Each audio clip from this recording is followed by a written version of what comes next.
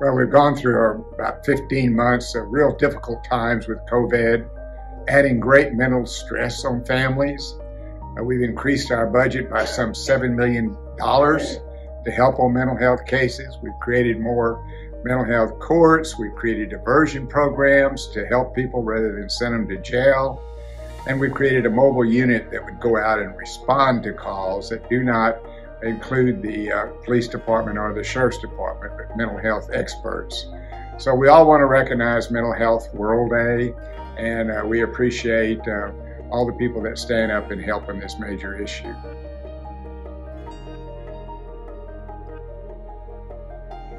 We are glad you joined us today as we join the globe in raising awareness for mental health. 29 years ago, the World Health Federation established October 10th as World Mental Health Day. Every year, there is a different theme. This year's theme is World Mental Health in an Unequal World. So we will focus our attention on the myths surrounding and contributing to that unequal world. Today, we will help destigmatize mental illness by busting some common myths. Here's the first one. Mental health challenges are uncommon. Wrong. 1 in 5 persons suffer from some diagnosable form of mental illness. The COVID pandemic has strained us all. Stigma and discrimination experienced by persons with mental illness have worsened. Mental health challenges, in fact, are very common. So let's hear some more myths, and thank you for spending your valuable time with us.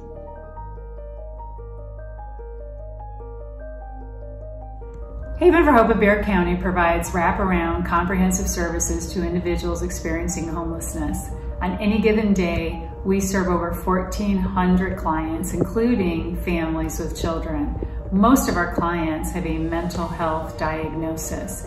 We, with our partners and our teams, are able to house clients and get them jobs. In fact, we get hundreds of clients jobs every year. So I'm here to debunk the myth that individuals with a mental health condition can't work or don't make good employees. In fact, individuals with mental health conditions make wonderful employees. They can be just as productive as those who don't have a mental health diagnosis. And having a job offers stability and a sense of purpose.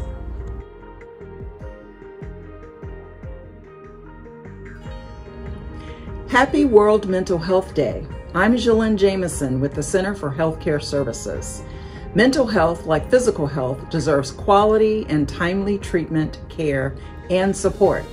Let's stamp out stigma and ignorance by promoting access to care and support for everyone, regardless of race, gender, sexual orientation, or economic status.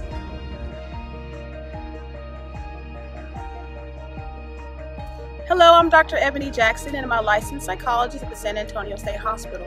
At our hospital, we provide mental health services to our community members. Many of our community members come here because they come from an underserved population, meaning that many of them are ethnic minorities, as well as uninsured or underinsured.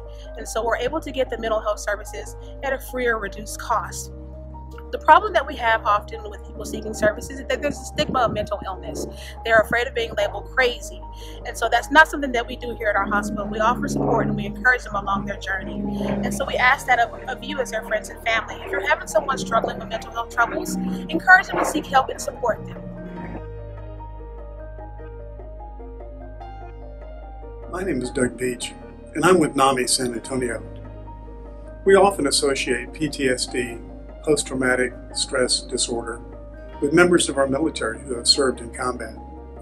But did you know PTSD is very common among the general population? 7 to 8% of people will experience PTSD during their lifetime due to trauma they've experienced. So PTSD is more common than any of us realize.